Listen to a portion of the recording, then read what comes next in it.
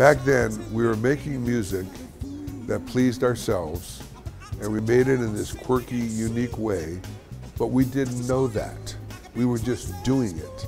But as you do it longer and longer, pretty soon you start to realize, oh, these are the ingredients. This is the little bag of tricks that I use to make my music.